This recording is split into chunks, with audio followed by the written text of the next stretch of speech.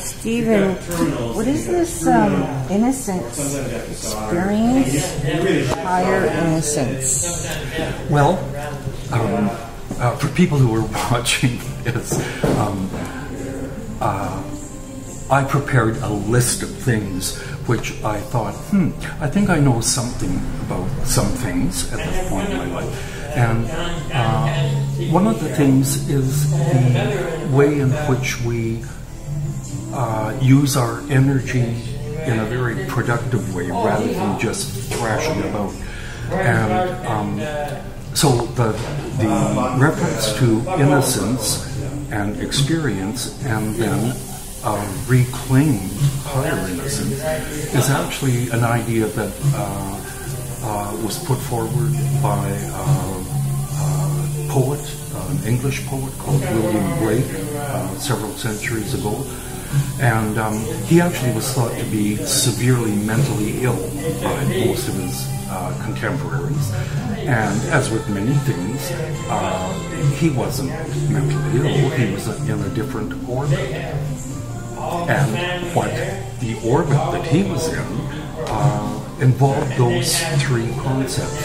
So the whole idea is that you're born into the world and you come with the assets that any human does. You become aware of the society in which you are obliged to fit, or in the case of William Blake, he chose not to, and from my point of view, good for him. But anyway, you start out and you don't really know much, and you have experiences that you don't really understand, and then you enter the realm of these experiences, and lots of times they're very useful, but lots of times also they're really hard on you because you're learning things that actually have to do with how do I value myself in this world which I have to operate in. And so you get bashed about a bit. You give a lot of energy to just trying to struggle along. And for the lucky people who get to that third stage, you learn to sit back and observe what happened to you. And you begin to make sense of the cycle that you're moving through. You get to understand things which seem difficult or probably useful for you. And so you enter that state of a different kind of innocence where you're in harmony with the world that you live in. And it doesn't mean the world is perfect. It means you understand what to do with it.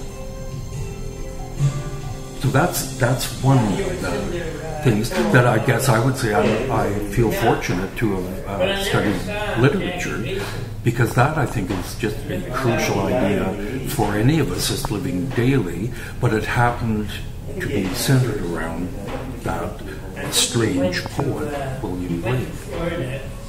And there's another, again, this comes from my study of literature, but in the Victorian age there was a writer called Matthew Arnold, also English, and he talked about the concept of trying to find your better self or your higher self. And in its own strange way, that's quite connected to William Blake's idea about the cycle that you go through.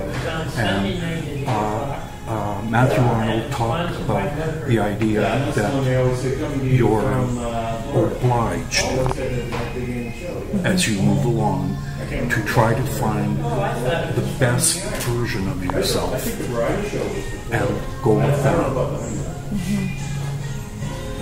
And so those things, in a way, it's about how you choose to use your energy. Yes. And Yes. there's nothing more frustrating, from my point of view, than putting a lot of effort into something and it not going anywhere. And what both of those men are saying is, you can learn. And I mean, it doesn't have anything to do with intellect. It has to do with actually intelligence, which isn't the same thing as intellect. And you have to learn to listen to the world around you and to listen to yourself. And you have to give time to yourself. That part you were talking about experience, Yeah. where it's trial and error, you're thrashing about, and sometimes that life experience can injure someone, an individual. You maybe even even traumatize it. You know exactly. Yes. Yeah. So, what about those that have been injured and were stunned, traumatized, or even those that have given up? I think I see some individuals that have just given up. I think their attitudes, what's the point? So how do we deal with bad experiences like that? And how can we turn it around for ourselves and others? And you can tell right now the words aren't flowing out of my mouth, because that's a hard one. That's really hard. And what I would hope is that's actually the obligation of those of us who have survived. Yeah. You know where I'm going? Yes. To try to be sensitive to the person who has been actually broken. Yes. To recognize it. Yeah. Right? And you know what I mean, in perfect word, because recognition of anything says, I am telling you, I acknowledge where you are. And one of the, I think, most horrible experiences anyone has is being greeted with, well, actually, do you know what? Your story doesn't matter. Or I have one up on you. Yeah. I got it better. Let's do this contest. Yeah, like a spitting contest. I can talk that one, and it's belittling. It's belittling it is. to the other person. Yes, and that's what the. If you recall what I said about my concerns about labeling students a few minutes ago, that's that same thing. It's devaluing instead of encouraging, which is, I wonder how far you can go. It's already been decided by a system. Do you know what? You actually can't achieve more than that. So get used to it. And it's it's demeaning. It's almost like a means of control, manipulation. Yeah. And I had a few colleagues, and I'm going to sound really anti-teacher here, but that's okay. I work with a number of really fine people, but I also worked with people who, in their classrooms, used their more advanced knowledge, which they had been lucky enough to achieve by, in most cases, going to university, and they used that as a club to demean the students. You don't know this, I'm superior. Well, I mean, what a shame I guess I mean that's a kind of an old-fashioned word, but I would say about those colleagues, shame on you that you did that, and you did it because you could. Mm-hmm. At least in those days. Mm-hmm. I don't think I know you